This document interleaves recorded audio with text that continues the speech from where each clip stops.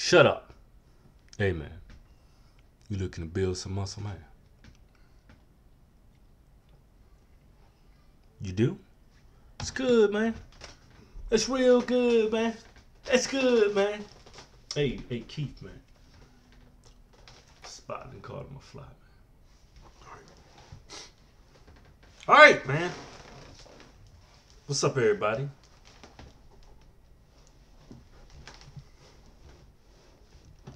How to target your lats, right? Sorry, man. How to target your lat muscles. I had to take care of some business, man.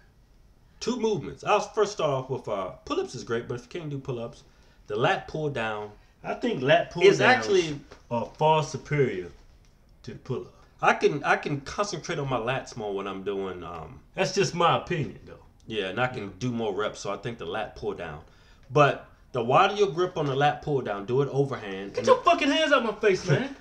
The wider your grip and have your hands overhand, and the wider the grip, the more lats you're bringing into the movement, and the less you're bringing your arms into it. And the key is when I do that exercise, I bring it down to my chest and I squeeze my lats at the very end. Yep. Squeeze them bitches. Flare your elbows out. And what makes this exercise more effective than pull-ups, that's my opinion, is when you pull the bar down, flare your elbows out, and touch the bar to your chest and squeeze it. Squeeze the lats. Man, that shit hurts, man.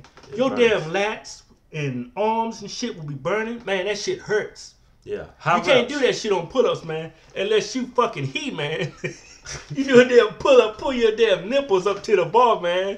Yeah. You be in the gym, man. Imagine if you could do pull-ups like you're in the gym. You do a pull-up, you just pulling your whole fucking nipples over the fucking bar, looking at everybody. I said, man, that motherfucker must be on the juice or something. Yeah, strong as hell. High reps, 12 reps a set. Yeah, and squeeze it. Make sure the bar touches your chest. If the bar's not touching your chest, you ain't doing the shit right, man. Yeah, that's what works for us.